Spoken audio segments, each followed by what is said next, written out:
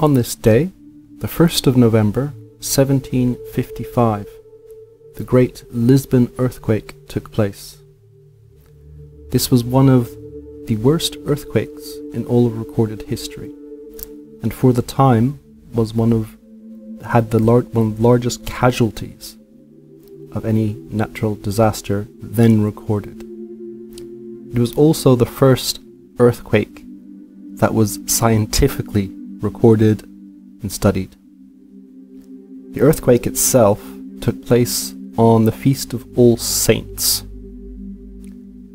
Lisbon, a large port city, capital of the Kingdom of Portugal, had a population somewhere around 200,000 people.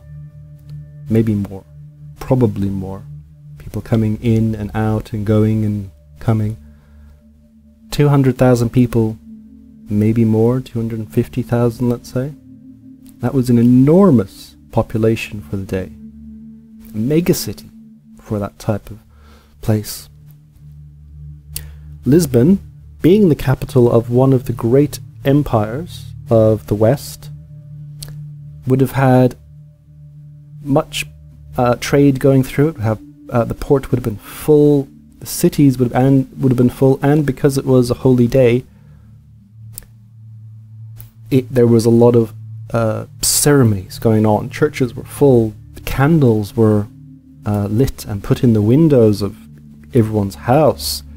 So you can imagine a city with narrow streets, full of people from all around the world, a holy day, people out celebrating in the churches, in the squares, lighting candles, and then an earthquake hits.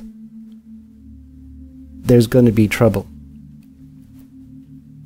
The royal family, the king and his entourage, had left the city earlier on in the day, as one of the princesses had wanted to leave Lisbon for the holy day. She had wanted to go out to the countryside.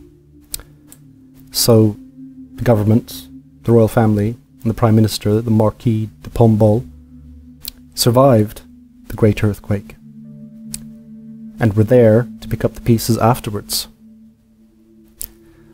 One of the great tragedies, besides all the lives that were lost, was all of the great treasures that were within Lisbon.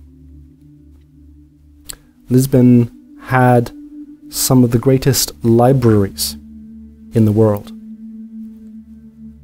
They had a 70,000 volume royal library, hundreds of works of art, paintings by Titian, Rubens, Correggio. Royal archives disappeared with detailed historical records of the explorations of Vasco da Gama and other navigators. Royal palaces were destroyed. There was another library with 18,000 books. There's churches destroyed, the cathedral, the royal hospital, and it was unbelievable how much treasure, how much incredible stuff was lost. And then, somewhere between 30 to 40,000 people were killed in the earthquake, or swept away in the tsunami, or burned alive in the firestorm that burned through Lisbon after the waves had retreated. It was an unmitigated disaster for Portugal. Their greatest city was destroyed. Not only Lisbon, but many other smaller cities, especially in the Algarve and up the coast, were either completely destroyed or severely damaged. There was one city where luckily they had a wall surrounding it, but the waves came right up to the top of the wall before they receded. They must have felt lucky to have that wall at that point. Some villages and fishing villages completely disappeared, were swept away. The tsunami was somewhere in the about 60 feet high, about 100 feet when it came into Lisbon itself, up the Tagus. Now, it also hit Cornwall and the west coast of Ireland. It hit Galway and Kinsale, and here it was somewhere in the region of about 20 to 30 feet high, which is quite high when it hits the coast. It also hit the French territories of Martinique and Guadeloupe, and Brazil, a Portuguese territory across the sea. So it was a serious tsunami, a complete disaster, and it is said that this is what began the decline and eventual end of the Portuguese Empire. This disaster was so disastrous that it cost Portugal about 30 to 40% of its GDP. Then they had to rebuild Lisbon.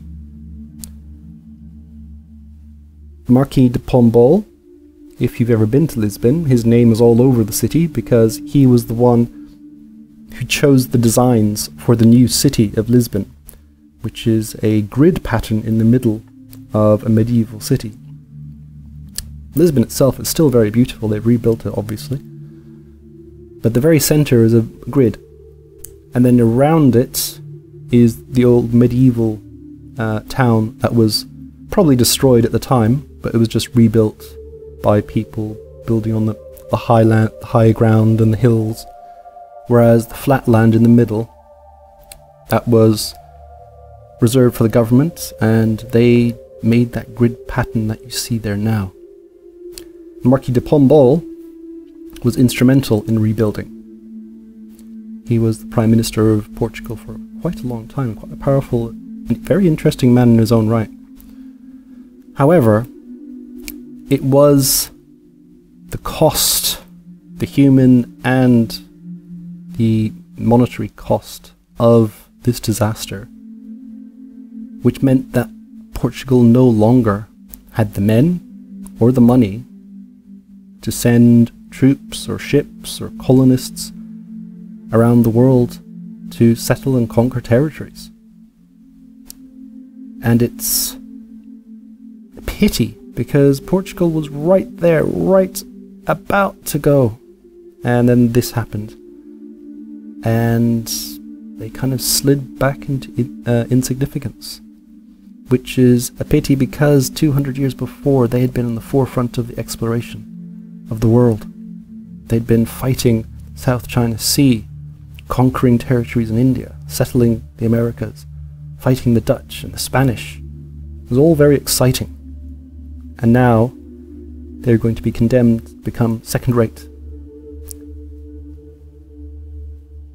So, on this day, 1st of November, 1755, the Great Earthquake of Lisbon takes place, killing up to 40,000 people, destroying some of the greatest treasures in the West, and ending the Portuguese Empire.